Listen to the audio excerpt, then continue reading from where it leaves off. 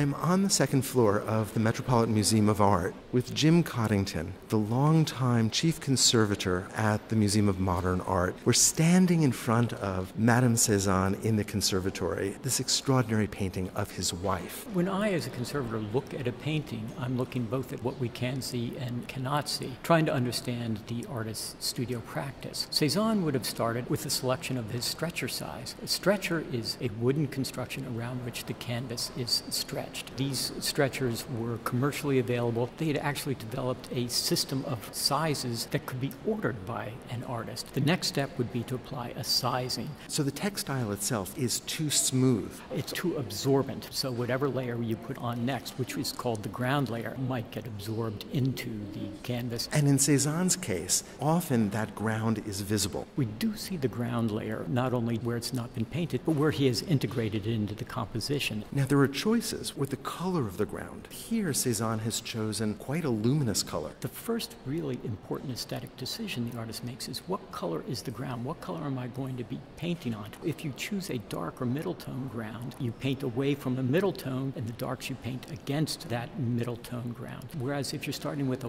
white ground, then if you paint very thinly, the luminosity of the ground will shine through. And we see that especially in the very thinly painted area in the lower right corner, where we can see Madame Cézanne's dress barely covers that ground. The next step for him would be to outline the forms of the composition with a graphite pencil. We can see the application of the graphite directly on the ground layer. The lines are so loose. It's clear that he was not trying to define the edges of the fingers. He's really trying to block out the composition. It's very loosely done, as is the next layer, which are very thin washes of a blue paint. He's not trying to outline and paint within the forms. He's refining the composition as he goes along layer by layer. He then goes to other colors and begins to further block in the composition. On the right side of the picture, one sees some very thin applications of green, and then he also begins to mix some of the paints together. Some of the blues have a little bit of white mixed into them. He's just circling the problem that he has of the composition, and as he continues on, the paint becomes thicker and more opaque. He's taking colors that seem to belong to one area, and he draws them in to other areas. For example, the glove that's closest to us has that beautiful ochre in it that you see in the area that surrounds her. It's as if he's finding applications as he has that paint on his brush. He is constructing form through fairly conventional devices. That ochreish form, which is slightly forward, is a warm tonality. The other glove is cool. Warm tends to come forward, cool tends to go back. He is suggesting that one arm is catching a little bit of light and the other arm is in shadow.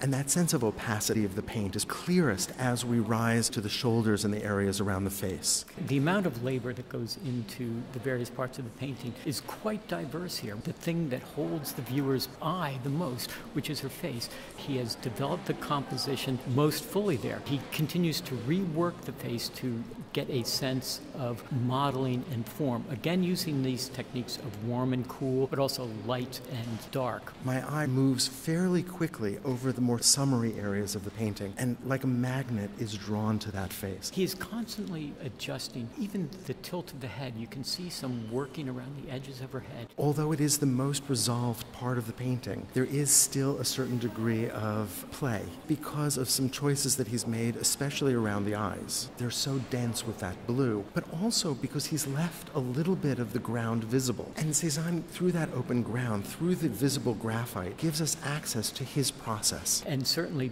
points him towards subsequent painters who, in the 20th century, were very actively making their process evident. Those eyes are looking directly at us, and yet they're not entirely available. I have to confess that I was really moved by the fact that this is somebody who he knows better than anybody in the world, and he is still trying to see and understand who this person is through the vocabulary that he uniquely has, the way he paints. Just around her shoulders, you can see that he's applying a little bit of the warmer colored paint that separates her in space and gives that head a little more dynamism. That's a pure abstraction. This is nothing that exists in nature before him. It's a reminder that the dynamic is not simply between what he sees and what is seen, but also between the artist and the canvas. For all of the presence of process and the evidence of how this painting was painting, we're still captured by the unknowable and yet still fascinating stare of Madame Cézanne here. It seems like it's not finished finished, but indeed it is very finished. It's as if he is beginning with nature but must finish with painting.